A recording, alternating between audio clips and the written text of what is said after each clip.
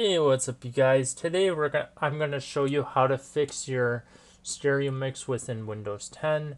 Now, this is a relatively easy fix, which I have three ideas in mind why it's not working.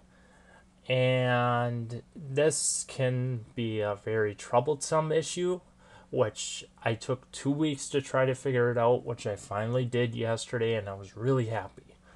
And this will fix your microphone or any input that you have coming in whatsoever.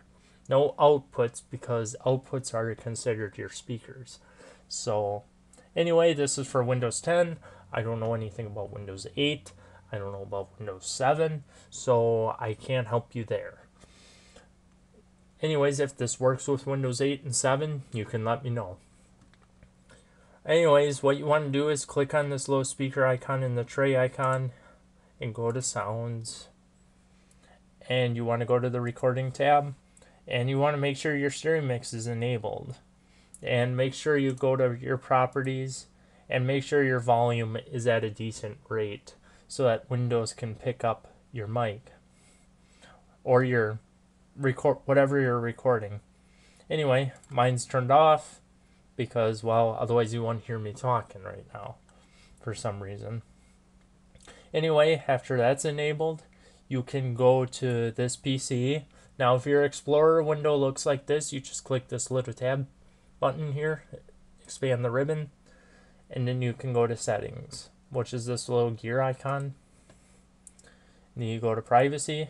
Don't worry about the other stuff except microphone. That's what we're focused on today. And you want to make sure this is turned on, because for some reason after I upgraded to the Spring Creators Update, which was out on the 30th of April this year, it was turned off when I got into Windows, and I thought Microsoft was trying to axe support for this, but because they were tired of people recording tutorials. But I know that's not always true. I know they appreciate these sometimes because it helps them in the long run. But anyway, if that doesn't help, go to your device manufacturer's website, their support page, and check and see if you have a sound card update.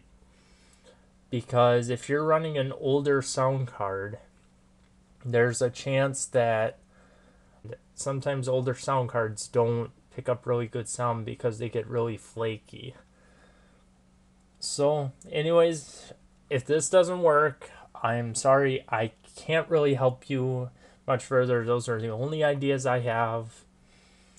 And I guess if this helped you, smack that like button, share this video around, let's spread the word, get these microphones back up and running again. And I hope you guys enjoyed this video, and I'll talk to you all in July. Bye for now.